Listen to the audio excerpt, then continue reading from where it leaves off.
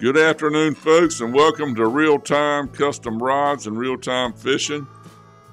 We were fishing out here on a windy day today, and the wind was unbearable on the microphone. I've got all the noise muffling devices I know to put on my GoPro, and it worked, but it didn't work well enough. And I'm fishing with my wife, and she didn't have her microphone on, so you could hear me talking and you can't hear her talking. It sounded kind of crazy. Anyway, I'm doing a voiceover. I've never done one of these. And what we're fishing today, we're fishing in a bay off of the main river, and the wind was so bad that we just picked the bank, fortunately in that bay, that pushed us down the bank, and wasn't too much of an effort to keep off of it. Like I said, the camera probably doesn't show how windy it was, but trust me, I don't know what it was blowing, but it was blowing pretty good. We were in 3 to 5 foot deep of water. I've told they were catching some slot red up here and some big blues, and of course some trout are still around. As I record this, it's the last week in May. No, it's not. It's May 18th. Anyway, we were in 3 to 5 foot of water. MR17 seemed to be what they wanted. We loaded them up with Mardi Gras Pro Cure and fished the dickens out of them. And I can tell you what, had a couple of strikes, and I was telling my wife, I said, when I get on the other side and I'm talking to my maker, I'm going to ask him a couple of things, and one of them somewhere down on that list is, how in the world can a speckled trout grab a mouthful of treble hooks and jump up and spit them out, or spit them out underwater even? I can have one brush up against my sleeve, and I've got to get my pocket knife out and cut it out. So anyway, I'm kind of curious about how that can even happen. Like I said, it was a slow day.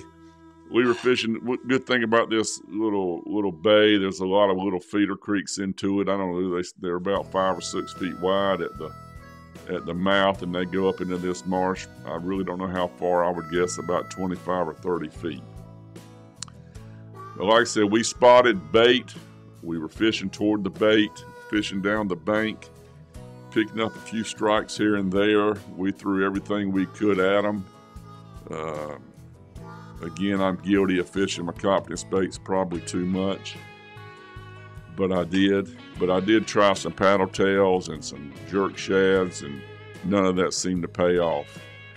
So we fished right along here in the back of this bay, which is what you're seeing off to the right of the picture now.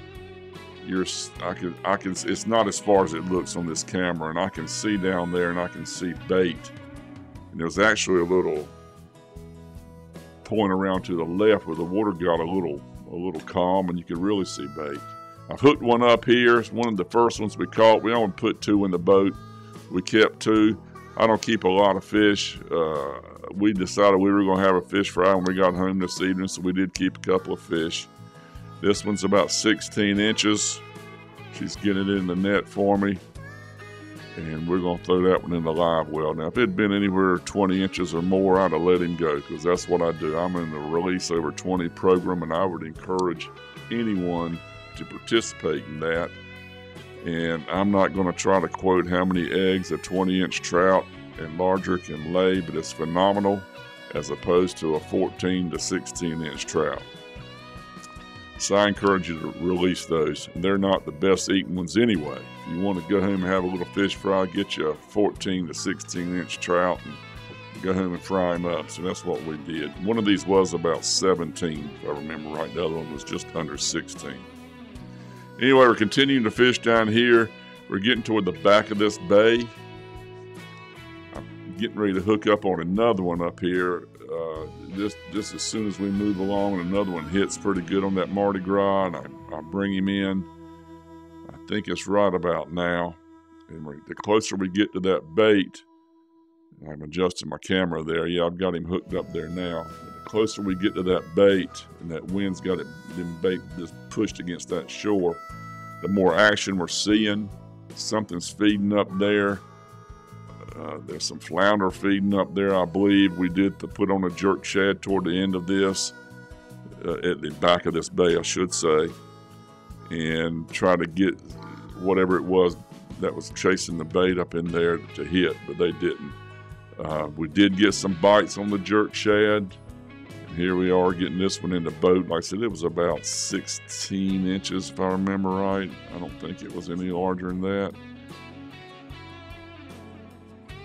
We're getting him in the boat, and we're going to continue to fish for a little while longer. But as we saw that bait in the back, as we saw it breaking, we did put on some different baits, like I said, soft shads and things like that, and we're getting some literally nibbles. I think they were small flounder. We'd love to get a slot red and bring it back and put it on the grill. If we kept it, may not keep it, I don't know. But we didn't seem to have any luck with that. So, folks, I appreciate you watching. This is the end of the video now. If you like what you see, please subscribe. I'd sure appreciate it. Y'all have a great day, and I'll see you next time.